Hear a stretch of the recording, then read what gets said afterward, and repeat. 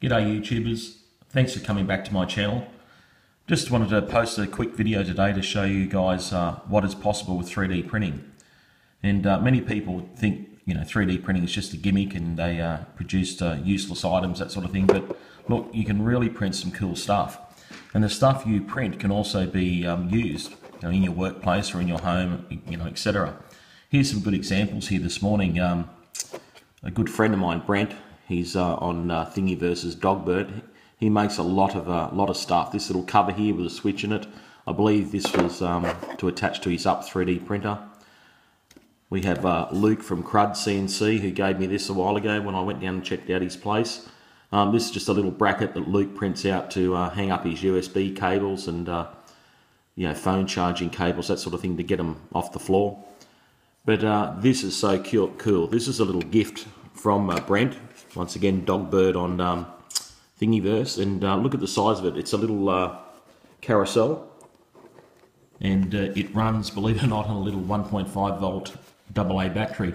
Now I left the battery there to give you some sort of comparison in size on how big the object actually is.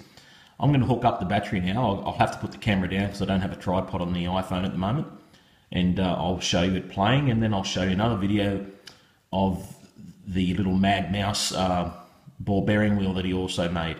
Alrighty, well, here we are. I've got the little carousel up and running. I just had to hold the wires on the battery with my thumb and finger. Yeah, it's not very technology savvy, if I have to say so myself. But isn't that cute? Look at the detail, the little horses going round and round.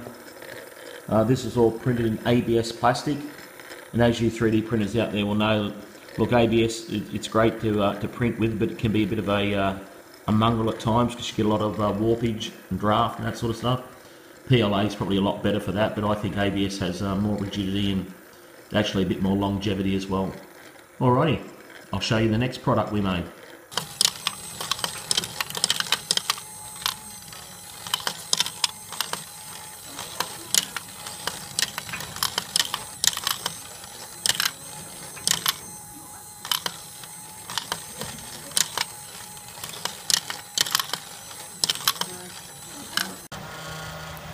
Well, that concludes our video on 3D printing. Don't forget to like and subscribe.